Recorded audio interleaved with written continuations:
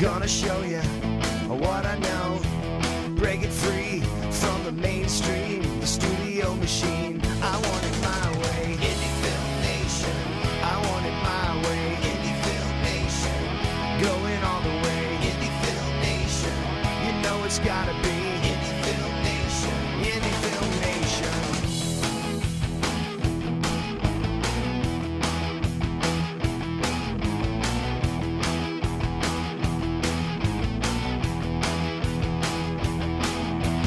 Indie Film Nation. I want it my way. Indie Film Nation. Going all the way. Indie Film Nation. You know it's gotta be Indie Film Nation.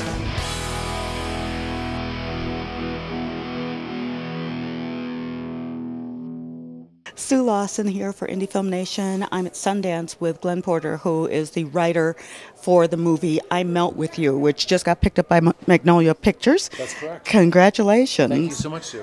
Tell me, first of all, I'm going to ask just a little bit about the film, and then I want to ask you more about your writing process. The film is about four guys. It's a dark film, and it's a very intense film, directed by Mark Pellington. It's music-driven. Great actors, Christian McKay and Jeremy Piven, Thomas Jane, and Rob Lowe all give great performances. The story's about these four friends that have known each other for over 25 years, and they make a pact. And it's very dark, and they meet, and the movie begins. And the pact is brought out that they made when they were much younger, and it goes on from there, and it's a very intense movie, and it's it's probably not for everybody, but we hope it'll resonate deeply with a lot of people. And Magnolia's fantastic, and they'll know exactly what to do with it, and I'm sure there's going to be a lot of people out there that are very passionate about it. Well, obviously you were when you wrote it, so that's a fabulous thing. What was your writing process like when it came to this, or for this particular film? Because you come from an advertising background, correct? That's correct.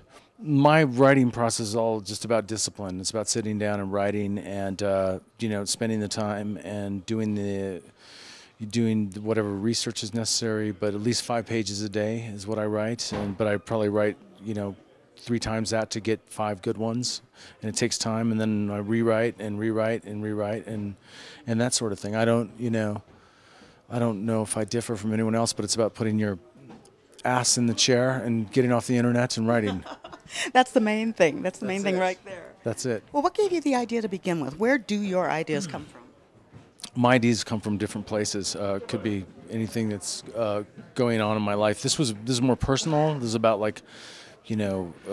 my own experiences as a man and turning 40 and sort of being able to look back at my life and mistakes and things like that, and looking at the culture and friends of mine that were going through similar things, and sort of processing it through my own lens of music and a particular despair, but it wasn't that I was living in despair or something like that. I don't mean to be melodramatic, but it was after going through like a little difficult personal time, and coming out with this idea, which is how I like to do things, is process things from life.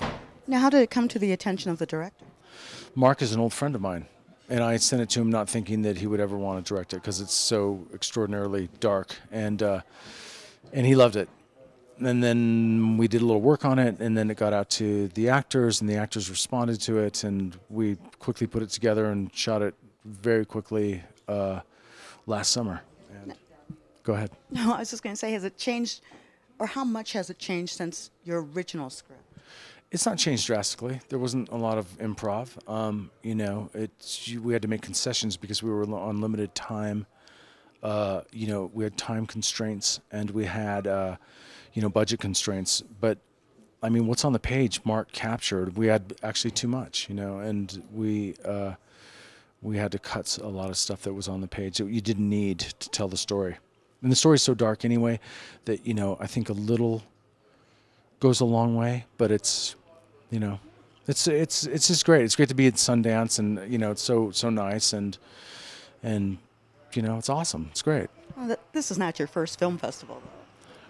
I was in the Austin Film Festival a few years back for script, but this is the first film I've had in a festival. Pretty exciting.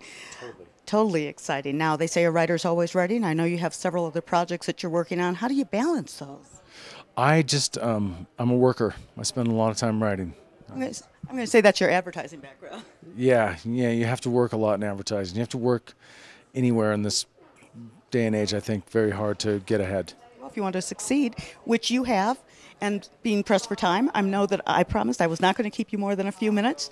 Again, Sue Lawson for Indie Film Nation. I'm here with Glenn Porter.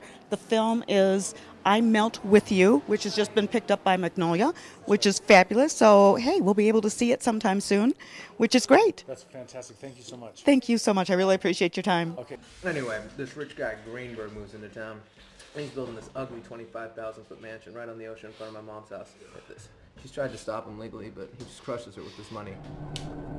They're dead.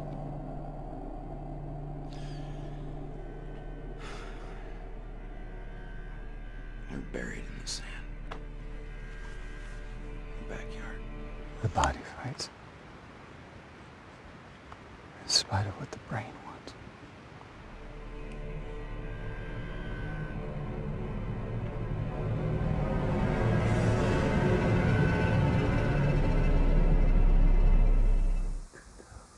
Stop on the way. True nirvana only happens when you die. You can't have the past back. No.